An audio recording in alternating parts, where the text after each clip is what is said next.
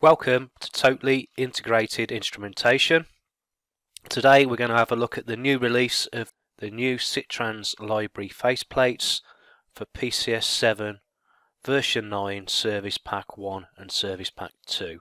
So you can see here a list of the instruments that are supported, and you can see the instruments that are new, and that is the one we're going to focus on, the Coriolis flow meter. So this covers the FCT030 transmitter on Profibus PA and DP, and we already had the existing one on Heart. As you scroll to the bottom of this page, you'll see the free downloads of the SITRANS library, and this is the version we're looking at, 9.2 for PCS 7 version 9 Service Pack 1 and Service Pack 2, as you can see there. So you need to download that, install that on your ES and your OS if you've got a separate OS, and then integrate the blocks and the faceplates into your project. Once you've got that, we're going to return to our demo project in the Worcester office. We already have a Coriolis meter set up, so this is a true multivariable flow meter. So you can see here 15 process variables can come back with input and output functionality. So we're going to be looking at a couple of things here. So we've got volume flow that we're interested in, so that's total volume flow, and then fraction flow A is the total flow for your alcohol, percentage alcohol, and or ethanol, and fraction B is the amount of water. So we're actually looking at a distilling process in our demo. And then we have totalizer 3 set up as a total of the total alcohol that's flown. So a nice example for the distilling process. But for the faceplate, we need to make a note of this value here, 743. So input address 743. If I go back to my process object view, I want to install the Coriolis meter under this screen here, my fill-in demo. So if I open the library, under the library we'll see the FC030 PA. It's a little bit misleading. The Profibus DP one, which I have, has exactly the same memory map. So it says SITRANS FC030 PA. It really should read FCT030, so it covers all the sensors, and it covers Profibus PA and DP because they have identical memory maps. So I can drag that into my project. I can rename it here. That's the name that will appear on my faceplate now, ABV flow, and it's quite a big CFC. So we'll look at what we need to do first. So we need to put in the memory location here. We go back to our hardware, so 743. So the CFC itself reads all of the process values that you've got set up in your slot index table on your hardware screen, but with regards to what it shows on the main faceplate and what you've got control for, you've got 4 process values. So your mass flow, you can't change that because it's a Coriolis flow meter. So we're interested in dosing, because we're going to dose shots. Then we're interested in the fraction A, which is going to be the flow rate of the volume flow rate of the alcohol.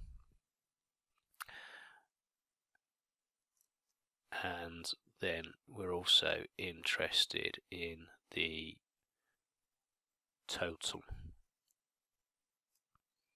So this enables us to be able to control totalizer free, so pause it, reset it.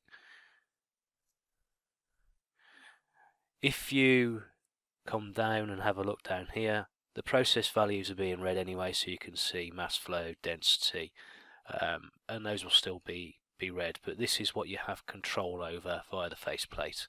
There's a couple more things that we need to do. If we click here at the top,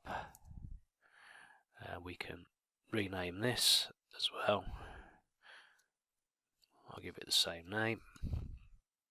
Then we need to look at our I/O table, and to enable disable functionality, everything's under the feature bit, similar to all of the SITRANS Library faceplates. So if we have a look at the feature bits in more detail, you'll see there enable dosing. So I want to set that. You can also automate the acyclic reads, so it does them during a startup. That's for the dosing parameters.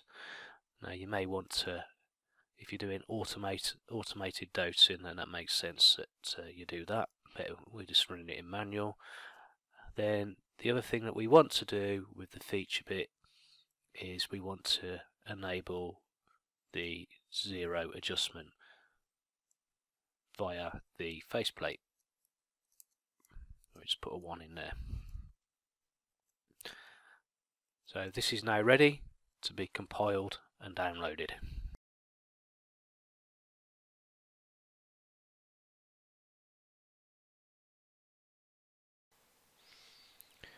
So once we've finished the compile and download,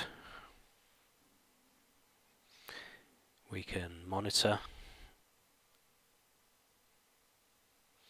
our process values, and unfortunately these the totalizer is reset at 0 because I reset it from PDM, and the other ones are flow rates, so we can't see those. But if you come down to the other process values, we can see the density, fluid media temperature, and then as the CFC continues, I got my fraction as a percentage. So my ABV of alcohol by volume is there, 7% or 0.7%, and then I have 99% water. So I've got very diluted vodka, but it does show you how it can read at the bottom end for that cut, maybe on a wash still. So happy that the CFC is working. So now we need to generate the visualization. So we create the block icons. I'm only selecting the page that I need to update. I'll position it so the new icon will appear in the top left. We've generated the block icon. What we need to do now is to compile the OS.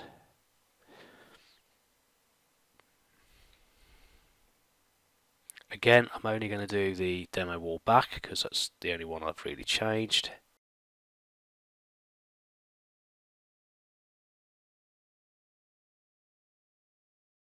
So that's the compile finished.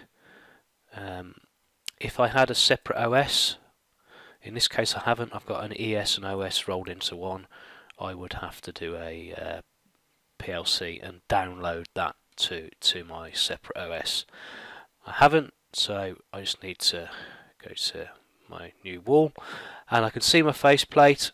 Everything says custom. That's the first thing I need to do is read this. Now you can automate this, so OB100, which is a startup, or OB86 does this, but because we're doing everything in manual, I'm just doing a manual read. And what you'll start to see is it will pull in the units and my settings from the Coriolis meter. It's doing that acyclically, so it's not going to interfere with any cyclic data transfer. So we'll when it's finished, these go back to black dots. You can see under here what my low flow cutoff is set at. So my low flow cutoff for volume flow is 0, so I may want to change that. I can do my 0 point adjust from here, and I haven't set up totalizer 2 and 3 for operation. If you remember, I had to pull that into the CFC, so it's just totalizer 3 on ABV where I can control that, so reset it. The trends should be pulling in the 4 process values that are set up, so mass flow, dosing, ABV and total. Okay,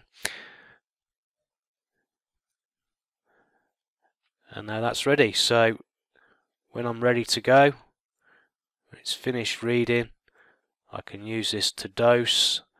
I can use it to link my 1 of 15 process values to other parts of my plant, and I can also use it now to program individual alarms for the 4 process values that I've got mapped.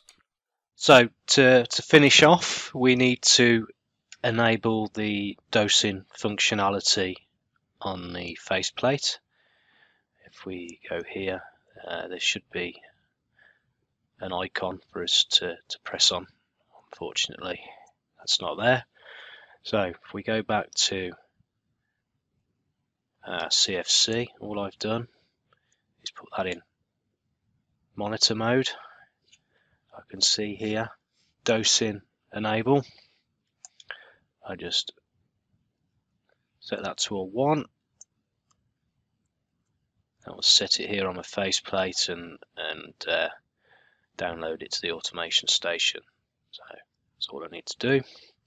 Go back to my project. I might have to do a bit of a refresh.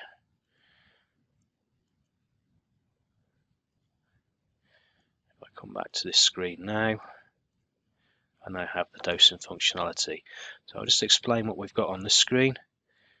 We have obviously the faceplate, and on here I can see my percentage alcohol. I have this full with vodka, which is 37%. This particular flow sensor is a demo flow sensor and is not density calibrated. So if you had a density calibrated flow meter, it would be bang on.